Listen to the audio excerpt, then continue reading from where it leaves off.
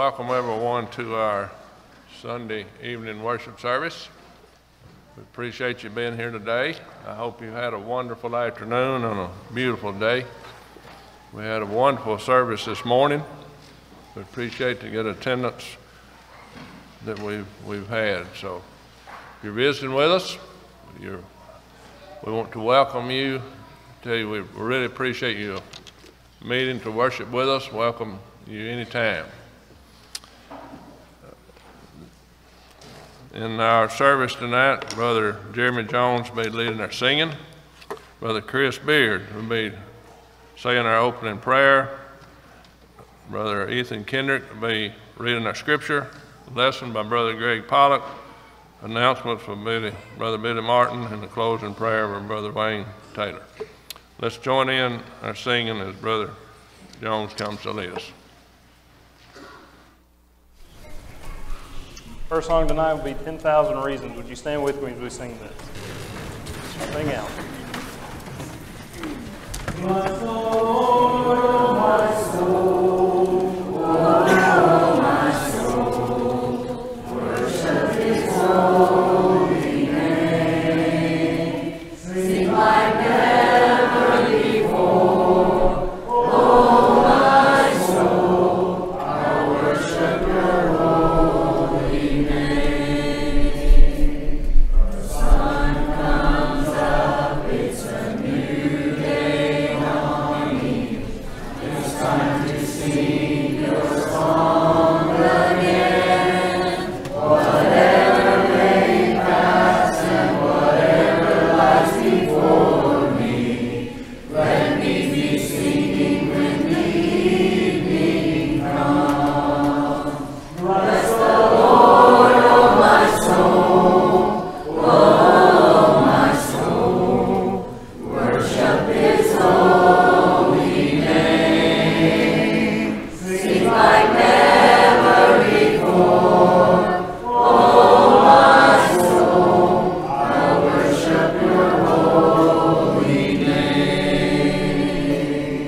You're rich in love and You're slow to anger. Your name is great and Your heart is kind. For all Your goodness I will keep on singing. 10,000 reasons for my heart to find.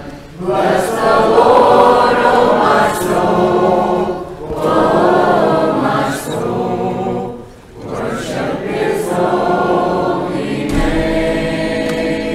Sing like never before, oh my soul, I worship Your holy name. And on that day when my strength is failing, the end draws near and my time has come, still my soul will sing Your praise unending. 10,000 years and then forevermore. Bless the Lord, oh my soul, oh my soul, worship His holy name. Sing like never before, oh my soul, I worship Your holy name. Bless the Lord, oh my soul, oh my soul, worship His holy name. Sing like never before, oh my soul, I worship Your holy name. Sing, I worship Your holy name. I worship Your holy name.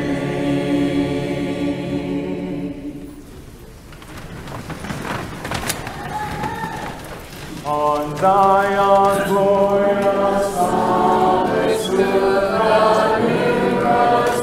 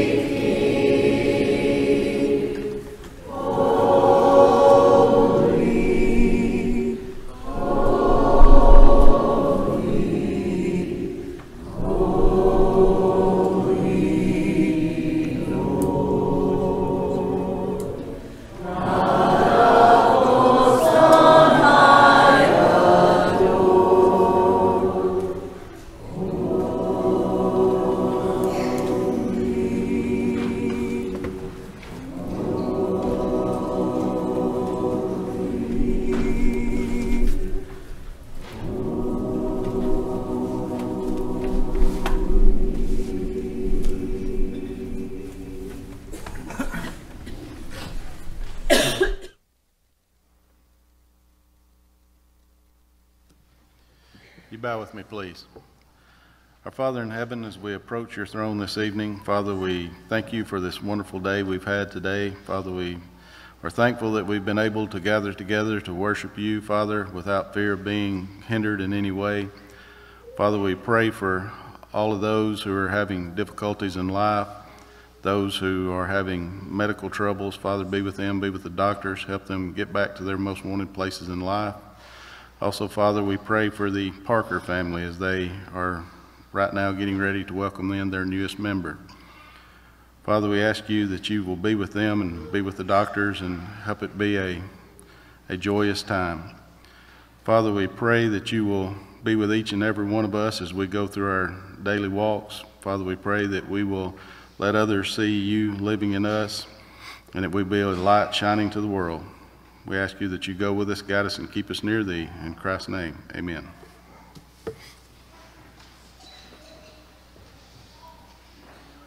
Song of Invitations, number 943, Do You Know My Jesus, number 943. Next song will be number 570, A Beautiful Life. 570. Each day I'll do my golden deed, my helping those who are in need.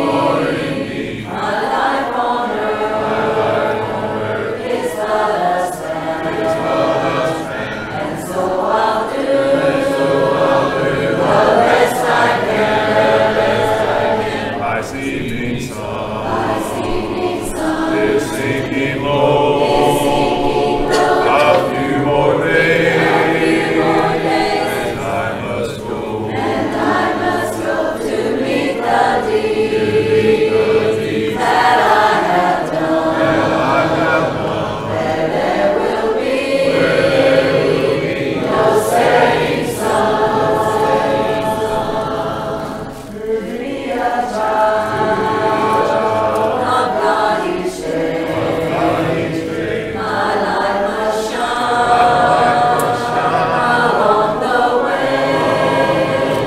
I'll sing His praise while ages roll, and strive to help some troubled soul.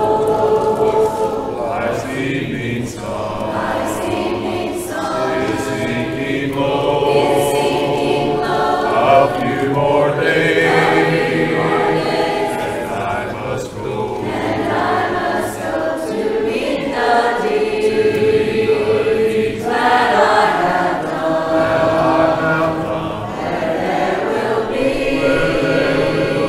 no setting sun. The only life that will endure is one that's kind and good and pure. So for God, I'll take my stand. Each day I'll live a helping hand.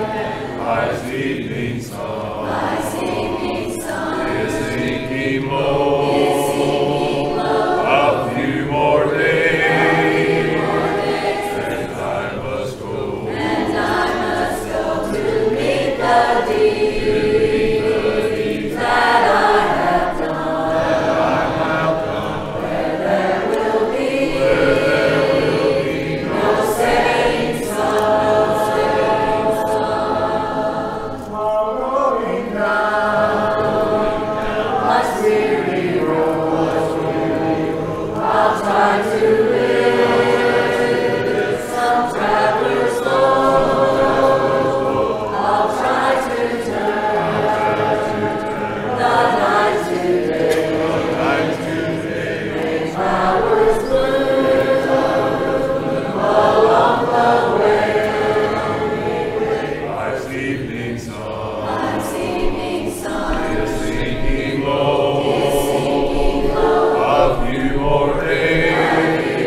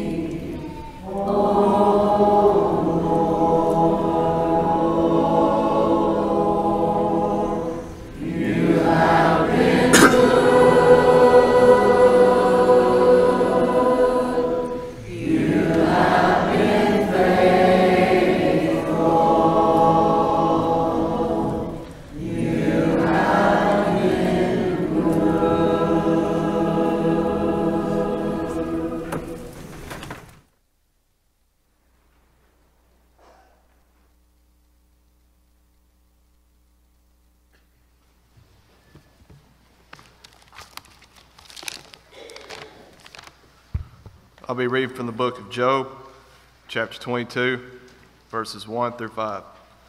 Job, chapter 22, verse 1 through 5. I'll be reading with the English Standard Version. Then Eliphaz answered and said, "Can a man be profitable to God? Surely who is wise is profitable to himself. Is it any pleasure to the Almighty if you are in the right, or is it gain to him if you make your ways blameless? Is it for your fear of him that he reproves you and enters in judgment with you? Is not your evil abundant? There is no end to your iniquities."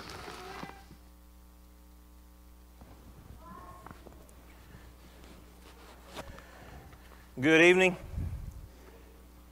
Appreciate you being here tonight as always, and hope that your day has been a good one, and hope that tonight as we study together it will end in a great way as well. We're going to continue our journey through Job tonight and try to click off a few more chapters. I encourage you to keep your Bibles open there to Job chapter 22. That's where we're going to start, and kind of like we've done in the past, we're not going to look at all of these verses. What I want to do tonight is glean some principles from these various chapters. And if there's something that stands out about this particular section in the book of Job, and by the way, in Job 22 is kind of the third cycle of speeches. Okay, that's when some more speeches come and Job answers. But if there's something that kind of brings these all together, I think it's the resolve of Job here.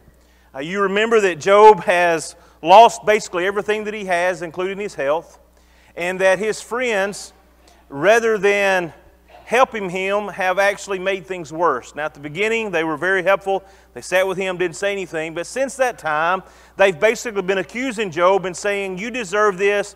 All of these things are coming because you did something to deserve it.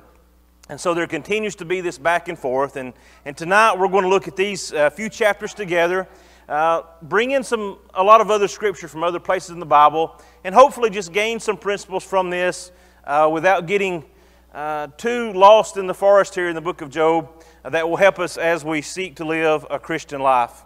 When we look at Job 22, we see some attacks. In this particular chapter, Eliphaz is speaking again, and he accuses Job of some very specific sins. If you look there at the text, and again, this is one of those deals where if you want to get the most out of these lessons, you're going to have to look at the text and read it for yourself. We're not going to have time to do all of that. But I do want to highlight some of the verses. Verse 5 here, is not your evil abundant? There is no end to your wickedness. In verses 6 through 9, he talks about how Job has mistreated his fellow man. Exacted pledges of your brothers for nothing, stripped the naked of their clothing, given no water to the weary for drink. You've withheld bread from the hungry, and it goes on and on and on.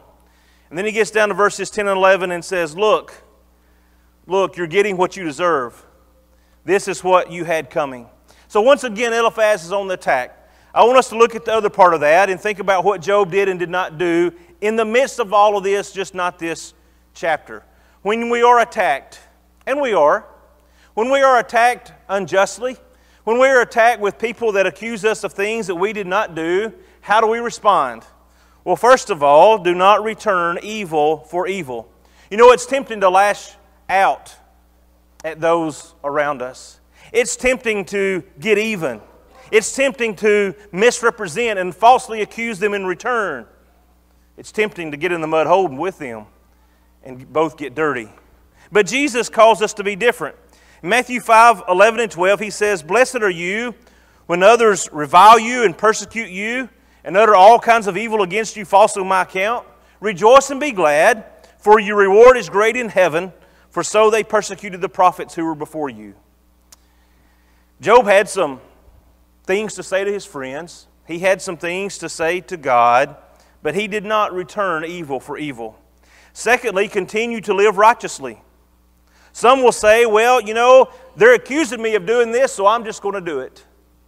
They're accusing me of all of these things, so I'm just going to fulfill their prophecies. Instead, we need to continue to live righteously. We need to keep doing what is right. Peter says in 1 Peter 2:12, keep your conduct among the Gentiles honorable, so that when they speak against you as evildoers, they may see your good deeds and glorify God on the day of visitation. And then thirdly, there's the times when we need to make the truth known. To maintain our influence, it may be necessary to defend our integrity. Now, Job is going to do this, more so in chapter 31, defending himself against these accusations. There were times in Paul's life when he kind of let things go. But there were other times that he made the truth known and defended himself against those who distorted his teaching. But I guess more than anything, it is trust the righteous judge. The most important being to whom we must give an account is God. See, what he thinks is what really matters. Job is going to say in chapter 31:6, let me be weighed in a just balance, and let God know my integrity. Jesus says in Matthew 10:28, do not fear those who kill the body but cannot kill the soul. Rather fear him who can destroy both soul and body in hell. We have the example of Jesus, as Peter talks about in 1 Peter 2:23, When he was reviled, he did not revile in return. When he suffered, he did not threaten, but continued entrusting himself to him who judges justly. He entrusted himself to the one that judges justly. Now these next few points, if you're following along there on your outline, these are points of advice from Eliphaz.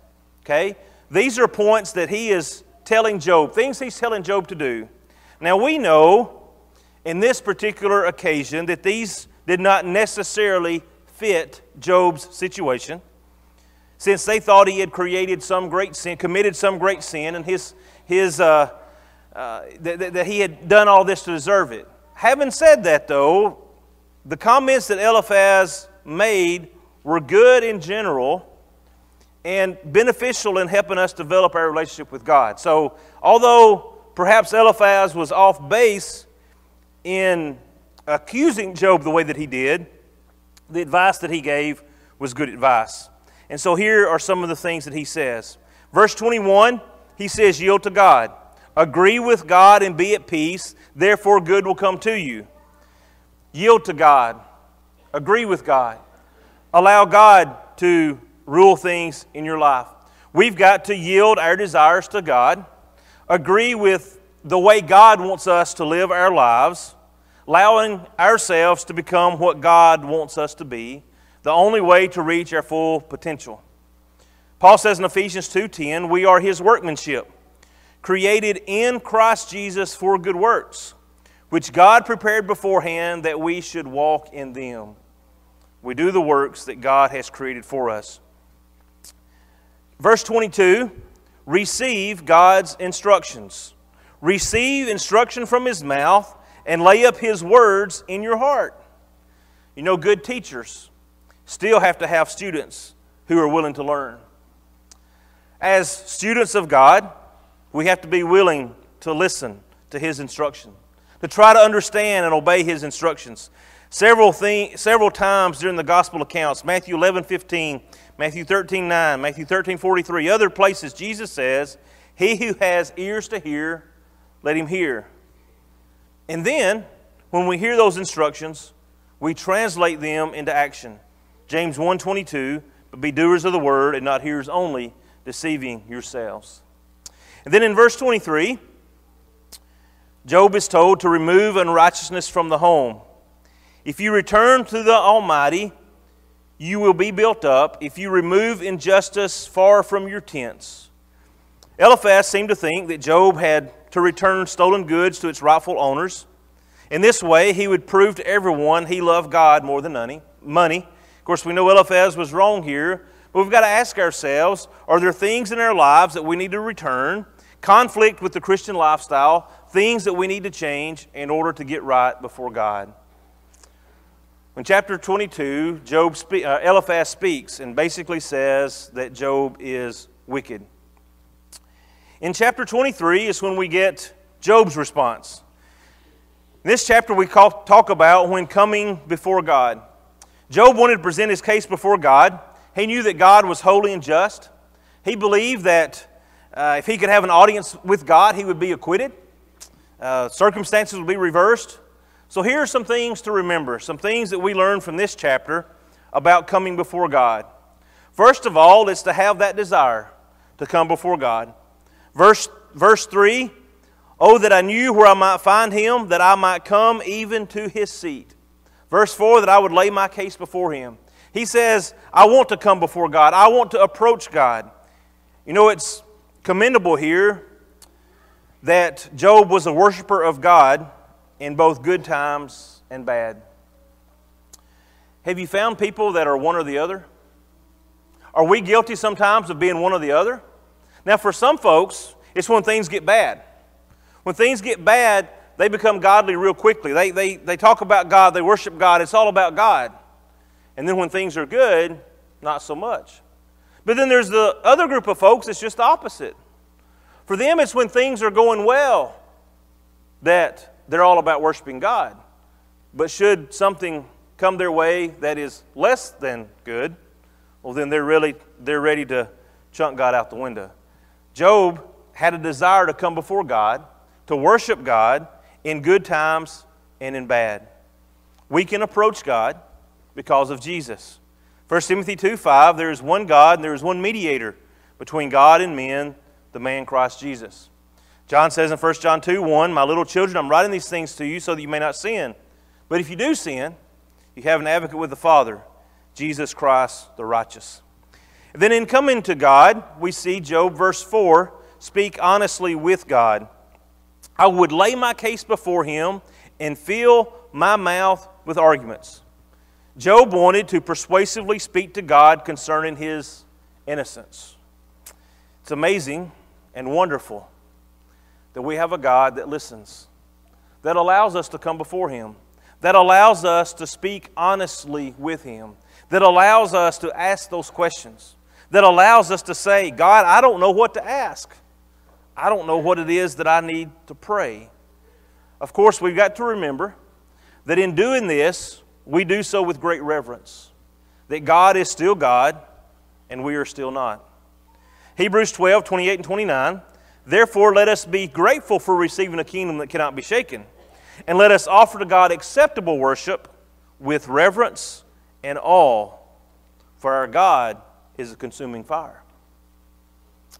Come before God, speak honestly with Him, but then verse 5, be willing to listen to God.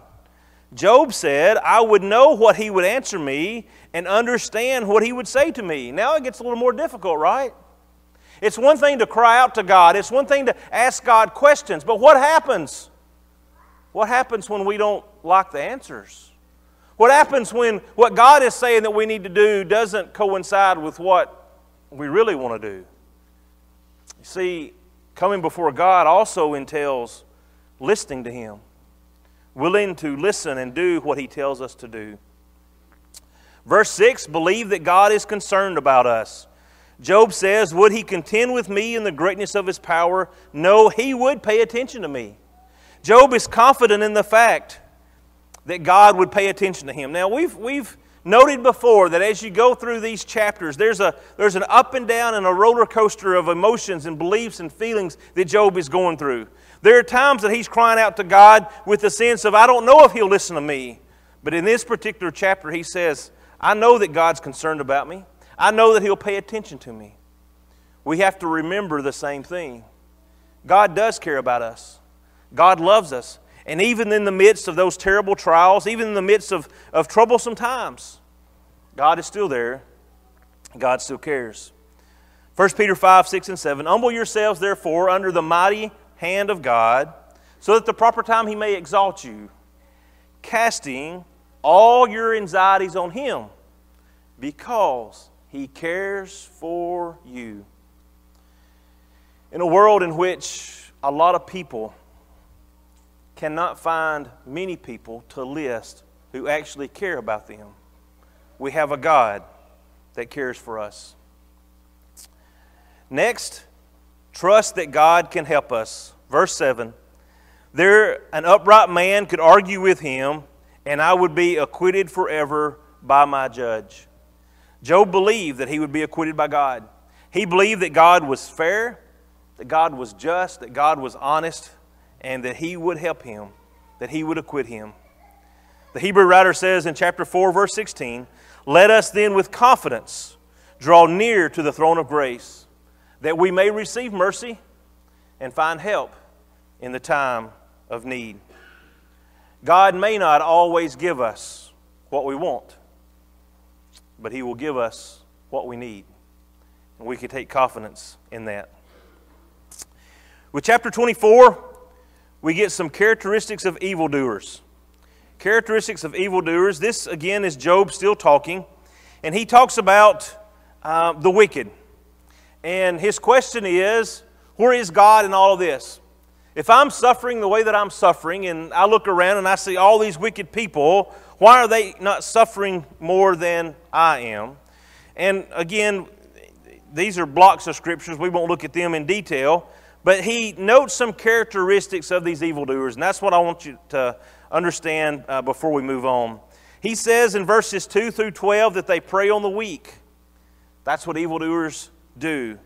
They deceptively moved boundaries to enlarge their own boundaries.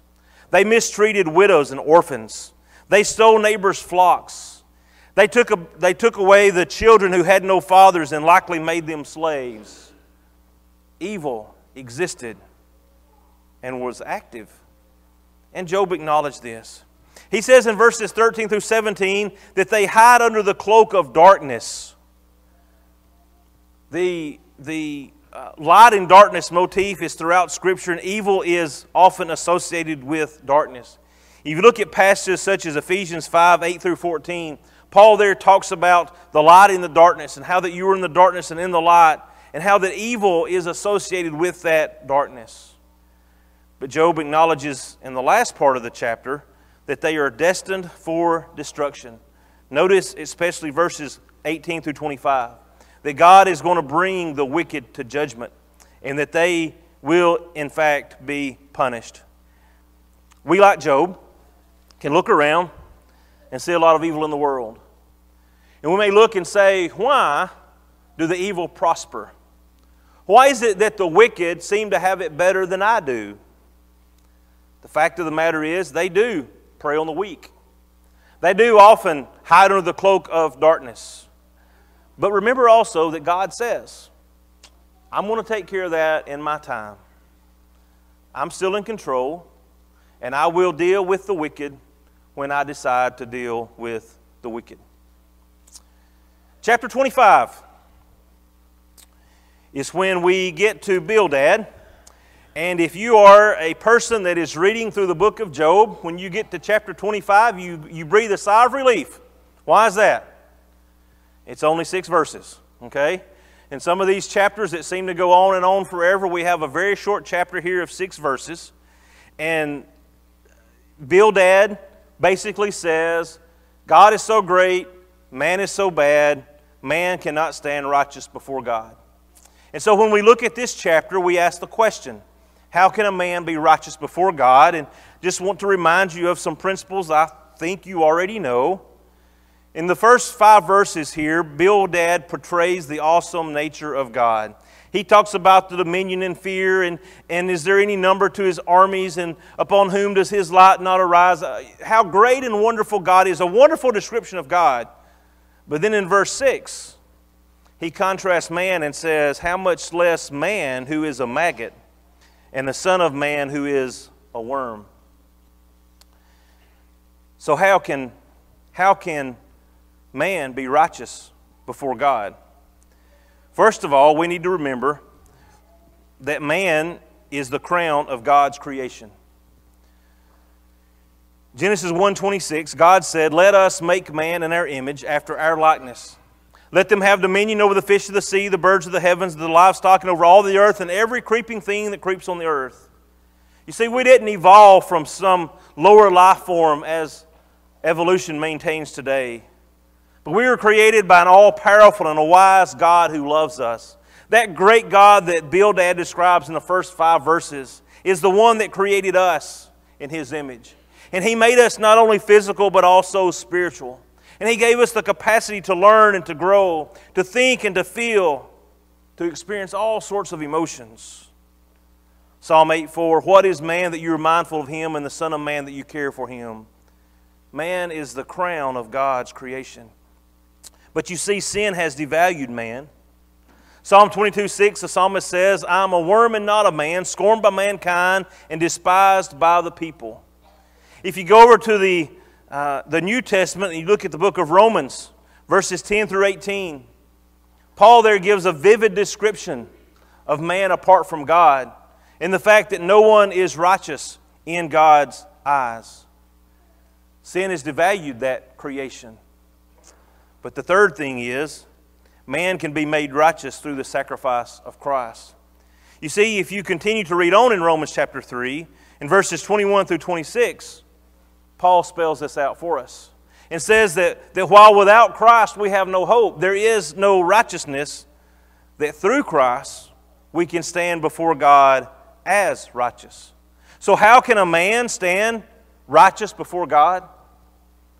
Through and only through Jesus Christ. Paul realized this in Romans 7 when he said, wretched man that I am, who will deliver me from this body of death?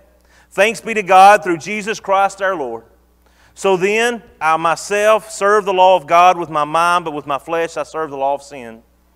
In 2 Corinthians 5:21 he says, for our sake he made him to be sin who knew no sin, that in him we might become the righteousness of God. How can man be righteous before God? Only through Christ. Chapter 26. Job is talking again, and in this particular chapter, Job has a lot of wonderful things to say about the Almighty God. Job relates the greatness of God, and particularly the greatness of His creation in this chapter. He talks about the powerfulness of God, the majesty of God, the control of God. And in that, he highlights that God is the ruler of everything. Specifically, he talks here about places. In verses 5 and 6, he has complete control over Sheol. Verses 7 through 10, dominion over the highest heavens. 11, authority over the mountains. 12 and 13, power over the sea. And it goes on and on and on and on. Not spelled out as clearly in this chapter, but I think applicable as well, is the fact that God's majesty is not over places, but also over people. This is spelled out different places in Scripture. Psalm 139, O Lord, you have searched me and known me. You know when I sit down and when I rise up. You discern my thoughts from afar. You search out my path and my lying down and are acquainted with all my ways. Luke 12:7, why even the hairs of your head are all numbered. Fear not, you are of more value than sparrows. God is ruler of everything. God is ruler of His people, the church. 2 Timothy 2:19, God's firm foundation stands bearing this seal, the Lord knows who are His. And let everyone who names the name of the Lord depart from iniquity. Matthew 6:8, do not be like them, for your Father knows what you need before you ask Him. God knows. God knows us. He knows what we need before we ask. 1 John 5:14, this is the confidence that we have toward Him, that if we ask anything according to His will, He hears us. And if we know that He hears us in whatever we ask, we know that we have the request that we have asked of Him. God is ruler of all people. God has knowledge of all people. Understanding that the world's population now, several billion. Yet Peter says in 2 Peter 3:9, the Lord is not slow to fulfill His promise, as some count slowness, but is patient, not wanting any to perish, but that all should reach repentance. God is going to judge everyone. The billions that have gone before and the billions that may come after. He is ruler of all people. He is the ruler of the living and the dead. Jesus said in John 5:28, do not marvel at this, for an hour is coming when all who are in the tombs will hear His voice. And they'll come out. Those who have done good to the resurrection of life. Those that have done evil to the resurrection of judgment. 2 Corinthians 5:10, we must all appear before the judgment seat of Christ, so that each one may receive what is due for what he has done in the body, whether good or evil. What are we saying? We're saying that God is an awesome God. That God is in control and ruler over everything, all places, all people. Paul said it this way in Romans 11:33, oh, the depth of the riches and wisdom and knowledge of God. How unsearchable are His judgments and how inscrutable His ways. And so we get to chapter 27, the final chapter we'll talk about tonight.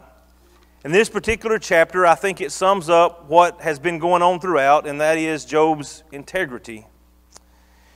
If you look at the first couple of verses here of this chapter, we're going to see that Job believed that God had caused this suffering. Now, again, he was not privy to the information that we have from the beginning of the book and know who's ultimately responsible, but he believes that God is responsible for this. But here's the deal. In all of this, even though he believed this, he maintained his integrity. He maintained his integrity. He kept living the way that he thought he should live, and he maintained his innocence. Not that he had never sinned, but that he had not sinned so greatly to deserve what had come upon him. And so in doing this, in this particular chapter, he made some resolutions, if you will, some things that illustrate his integrity and some lessons that we can learn as well. First of all, in verses 3 and 4, he resolved not to lie. He says, my lips, verse 4, my lips will not speak falsehood, and my tongue will not utter deceit. In context here, what he's saying is, I'm not going to admit to a sin that I've not committed.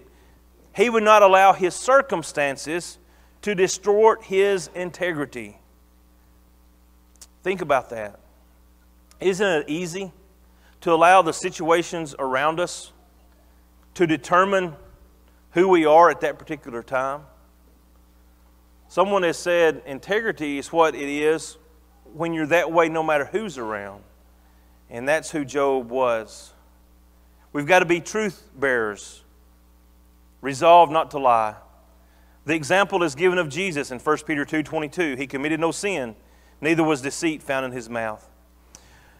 Second, in verse 5, Job resolved not to give in to peer pressure. Far be it from me to say you are right.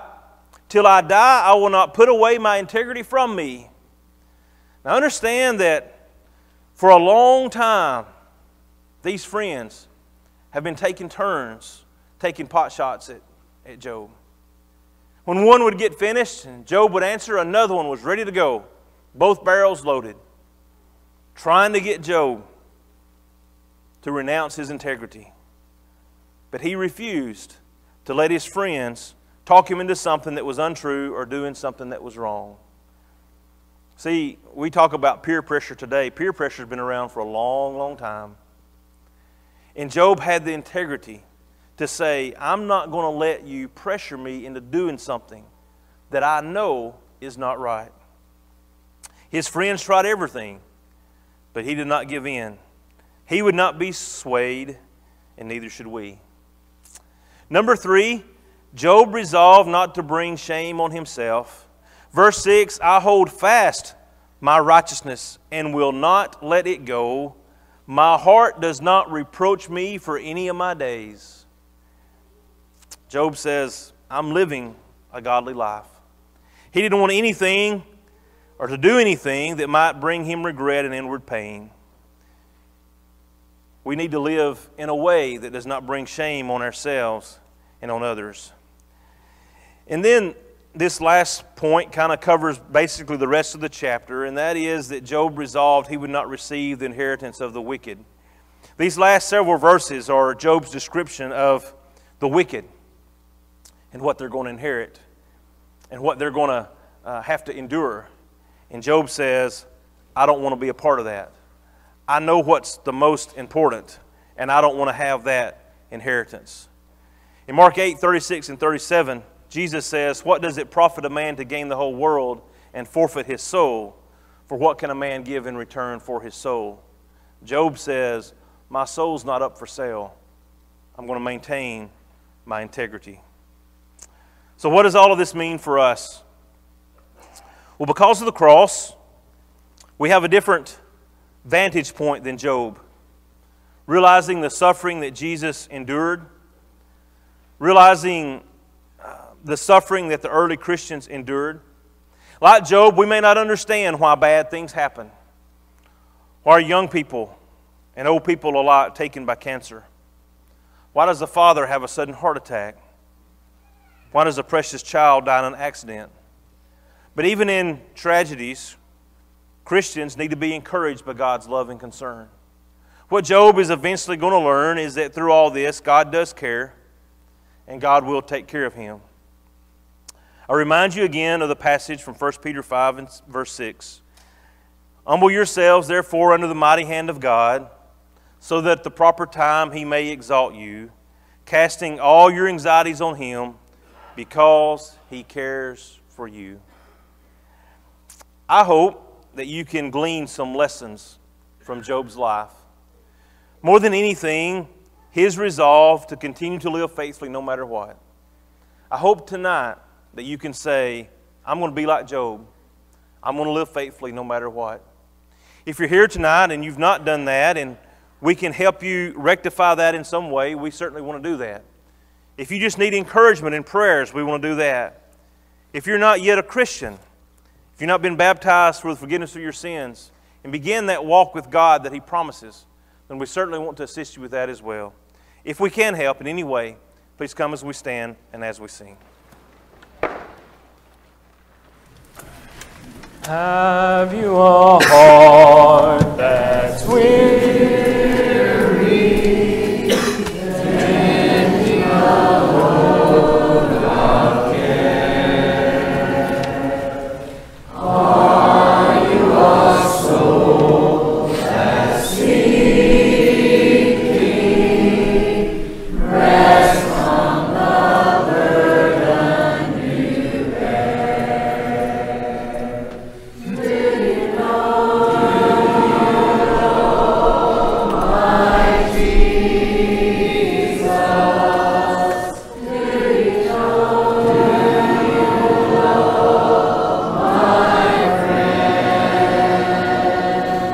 Have you heard He loves you, and that He will abide till the end? Where is your heart? Go pilgrim. What does your life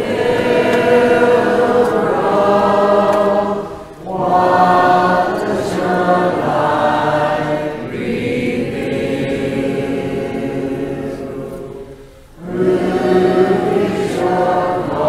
call for comfort when of the sorrow you feel?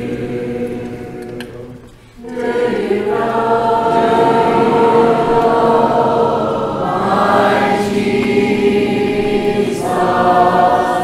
Do you know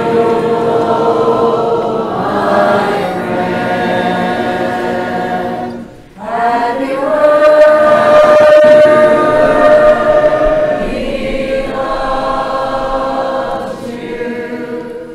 and that He will abide till the end?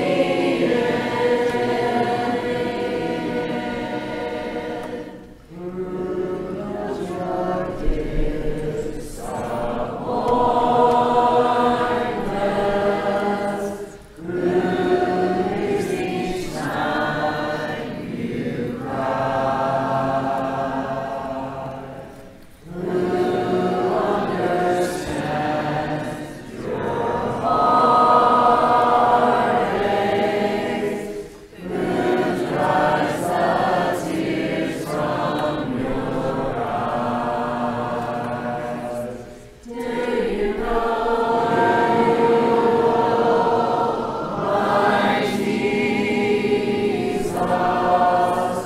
Do you know my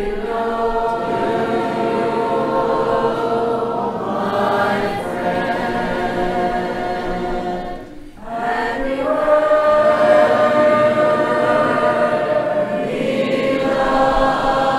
loves you, and that He will abide till the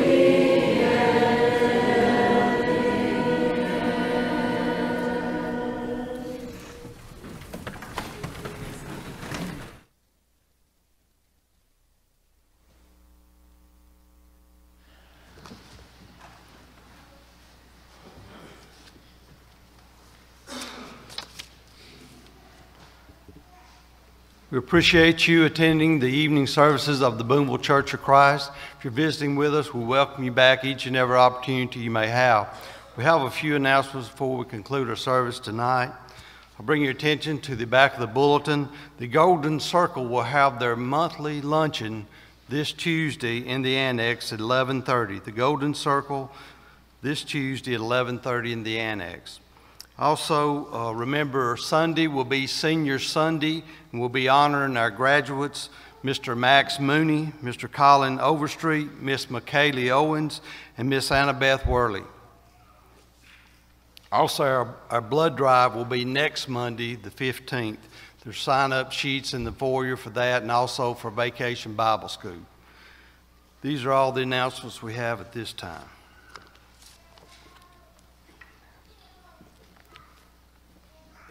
been here that was unable to be here this morning to partake of the Lord's Supper, it's been prepared. You may pass it this time. It's in the little chapel, which is in the foyer and to your left. Final psalm before our closing prayer is Christ, we do all adore thee. Number 108.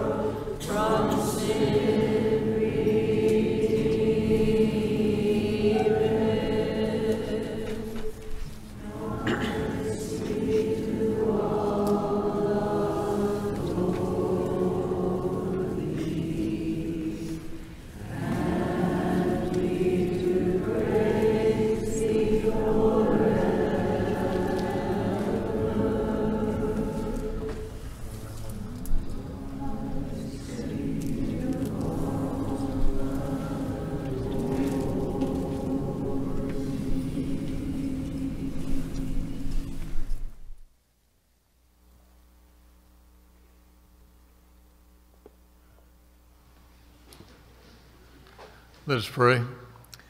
Heavenly Father, we're so thankful for this day and its many blessings and for this opportunity and privilege we have to assemble together to worship you.